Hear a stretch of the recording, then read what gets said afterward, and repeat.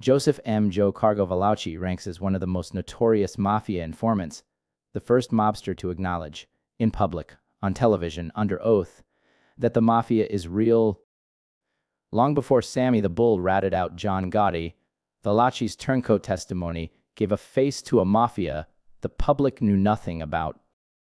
Joseph Valachi, who also used the aliases Charles Charbonneau and Anthony Sorge, was born September 22, 1903, in the East Harlem neighborhood of Manhattan. His parents were Italian immigrants and his father was a mean drunk. Valachi got started as a criminal by joining a gang known as the Minutemen because its members could execute burglaries within a minute. He drove the getaway car, and he was prized for his fast escapes. Valachi earned a few early beefs.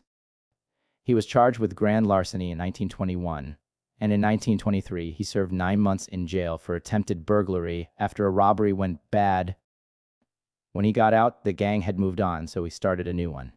During the final years of Prohibition, Valachi found work with the Reina crime family. One of the 5 families of New York City, he became a soldier and was there during the Castellammarese War, one of the bloodiest periods in U.S. mafia history. The war started when Salvatore Maranzano, head of one New York family, resisted attempts by another boss, Joe Masseria, to consolidate all families under his control. Valachi picked the winning side, fighting for Maranzano. Masseria was murdered at a Coney Island restaurant in 1931, likely at the decision of Charles Lucky Luciano and his associates. Maranzano appointed Valachi one of his bodyguards, but the job didn't last. Maranzano was also killed, again on the word of Luciano, who immediately took his place as head of the new Luciano crime family. Valachi stuck around. Unlike other famous names in organized crime history, he was never much of a climber. He remained a soldier in the Luciano family for almost 30 years after his boss's rise. In 1959, that streak ended, and Valachi was sentenced to 15 to 20 years in prison on a narcotics conviction. He was sent to the same prison where fellow mobster Vito Genovese was incarcerated. In 1962, while they were serving there together, Genovese supposedly gave Valachi the kiss of death because he suspected Valachi of informing. Most notorious mafia figures make headlines and live in memory because of what they do while they're in the mob. Valachi won his fame for what he did outside the mob. No one knows for sure why he decided to turn on the mob. Valachi claimed he did it because he wanted to help the public and because the mob had ruined his life. But he may have had ulterior motives based on his own criminal history. According to Valachi, he panicked when Genovese kissed him and murdered a fellow inmate he mistakenly believed had been sent to kill him. Now, facing the death penalty, Valachi may have agreed to testify in order to secure a life sentence and protection instead. In any event, he squealed to everyone. The U.S.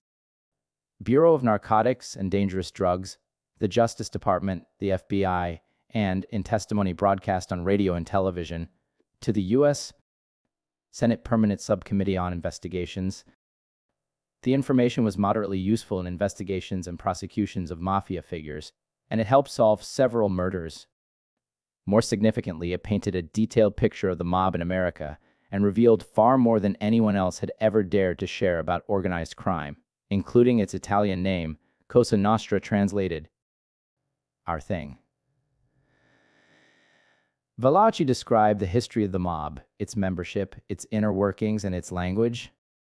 He also described its organization, from soldiers on the bottom to captains in the middle to bosses at the top, with the so-called commission moderating disputes between the nation's major crime families. Above all, he served as vivid evidence to a skeptical public that the mafia is a very real thing. Robert Kennedy cited Valachi's testimony as the biggest single intelligence breakthrough yet in combating organized crime and racketeering in the United States. Valachi spent the rest of his life in prison, fearing for the $100,000 contract Genovese put out on his life. He wrote his memoirs, initially with the encouragement of the U.S. Attorney General. But the Justice Department changed course and ultimately blocked publication of the book, in part because of protests by Italian-American groups. Another writer, who had interviewed Valachi in prison, used much of the same information as the basis for a biography, the Valachi Papers, published in 1968. that was later made into a movie starring Charles Bronson. Prison life was difficult for Valachi, who tried to hang himself with an extension cord 3 years after his testimony. But no one ever carried out the anticipated hit. He died of a heart attack at the Federal Correctional Institution, La Tuna in Anthony, Texas on April 3, 1971.